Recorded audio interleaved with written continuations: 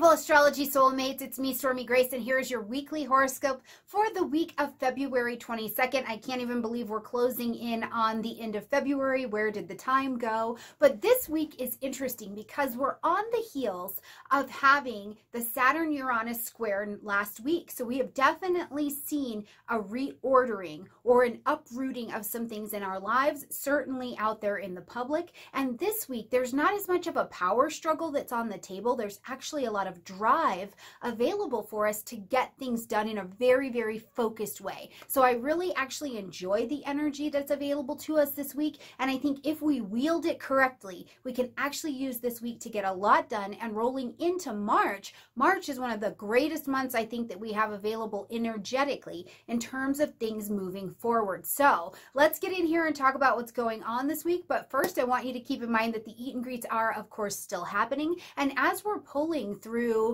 February and moving into March, April, May, there is so much going on. Not only do we have the YouTube Academy that will be starting here on this channel just as we get to the spring equinox, OPA has got their conference coming up. Norwalk conference is coming up. Sasha Benedetti, Christina Caudell, they both have summits that are coming up, and I'll be bringing you information on all of it so that you can take advantage of astro education and astro opportunities to be learning, growing, and experiencing not only with the astrology community, but in your astrology as well. So look for more details to come on all of that, and you can also check out information at stormiegrace.com right there on my calendar, okay? All right, let's talk about what's happening this week. So as we're blowing into the week, like I said, I feel like there's less of a power struggle happening. There's less of an uprooting that is kind of happening for us personally and out there in that global climate as Saturn and Uranus have squared. Like it's already happened. It's done. Now they are in the separating of that particular exactness of that square. So one of the things that I think is a continuation without so much of the power struggle this week is an awareness. Something I'm doing, something I'm thinking, something that has maybe like it happened at the exact of that square last week, and now it is showing me. I'm aware of what is this bad habit? What is this old thing? Where do I need to be more flexible? So as we're in this week and we're traveling, we know it. We see it. There has been maybe some kind of revelation of I've just been too fixed, too solid right here, and I need to allow new energy, new life, new ideas to flow into it. So we get to Wednesday and we're going to see Mars come into a trine with Pluto. And I have to tell you, Mars is in Taurus and we've got Pluto over here in Capricorn. They're going to meet together in this trine at 26 degrees. So make sure you locate that on your chart, okay? But I have to tell you, I love the drive that is available between Mars and Pluto. They are both very driven. This time they are interacting with each other in a pretty positive aspect. So this is the energy that I feel like gives a lot of oomph to what we're doing in order to move something forward. We are focused. We are driven from the inside. We're willing to investigate things and ask questions. I love this word for Mars and Pluto, investigate. Go investigate what's going on. Are you investigating astrology? Are you investigating something in your life? Are you investigating and moving towards an opportunity? You can do that under this particular influence, and it's powerful. It's a powerful, positive day for getting things done, but getting them done typically in a way where you're not having to cause all kinds of disharmony and chaos. It's just motivation and drive, full on going forward. So enjoy that energy. Look at where that 26 degrees is happening so you can see where you will have the most access to that particular energy. Now, as we get to the 25th, we're going to see the sun in a sextile to Uranus. When the planets have sex, that's good for us. Really enjoy that. We'll also see Venus entering into the energy of Pisces. But let's talk about this sun-Uranus sextile. Now, first of all, we know that they've got to be in compatible signs if they're in a sextile. So we've got the sun here in Pisces. We've got Uranus here in Taurus, so we've got an earth-water sextile going on, and they're at 7 degrees, okay?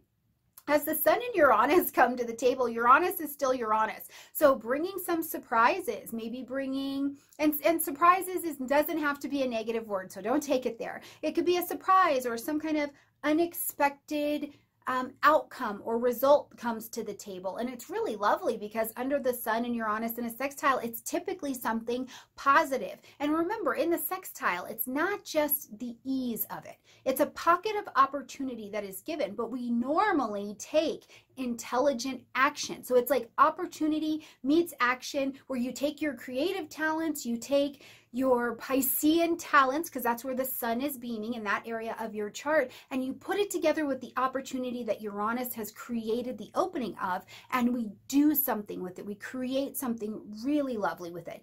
As Venus is also here into the energy of Pisces, giving a dose of love to that sun, and of course they're not, they're not exact, but as Venus rolls into Pisces, she's going to soften this area. She's going to beautify it. There's a harmony. There's a diplomacy. I also love that Venus coming into Pisces on a day where you have an opportunity could also be financially or relationship beneficial to you as well. So this idea of having, we have this drive over here from something that we realized last week, then we come into Mars, Pluto. Now we're here in Sun sextile, Uranus, Venus coming into Pisces. It's really like the week does flow together if we allow it.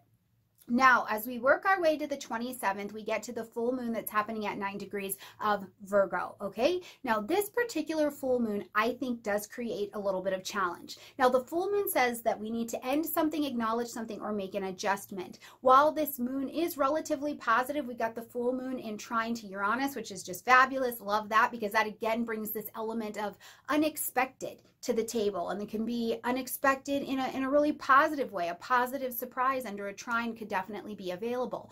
But where this also challenges, if you look at the chart of the moon is out by itself. So this is really a challenge, I think, to where are you falling in line in your life and in your community? Where is that space of the group and you?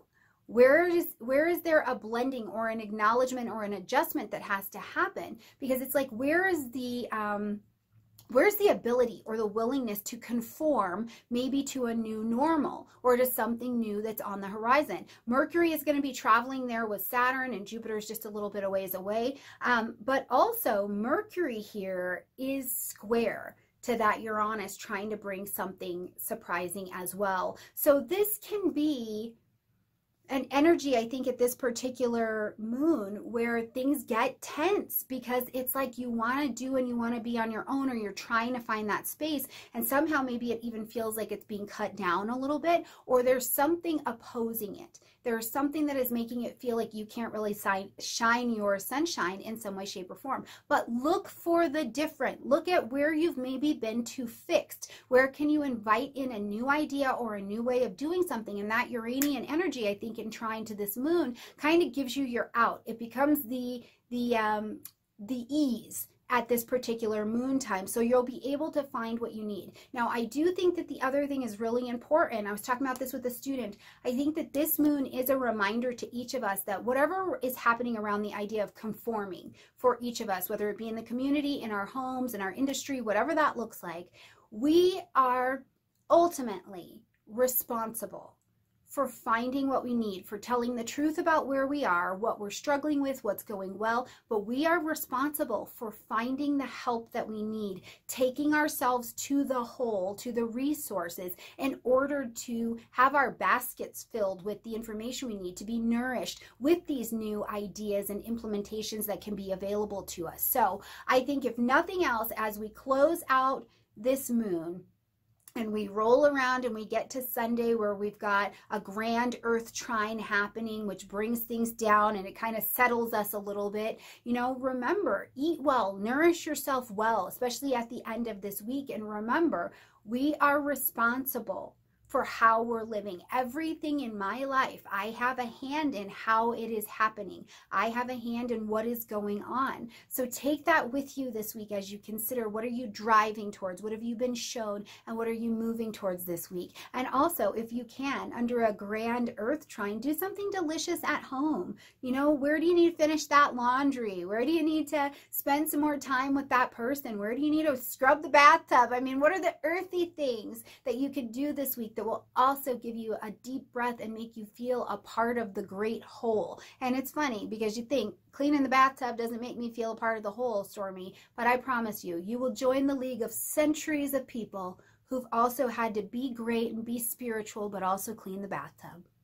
All right, my beautiful friends, I love you a ton. Please like this video, comment, share, subscribe. I look forward to seeing you in the Eat and Greets. I'll be bringing you information on all the astro happenings so you can sign up, you can attend. And remember, we will also be scholarshiping people to some of these conferences, and I'll bring you details about that as well, okay? Bye, my beautiful friends. Have a great week.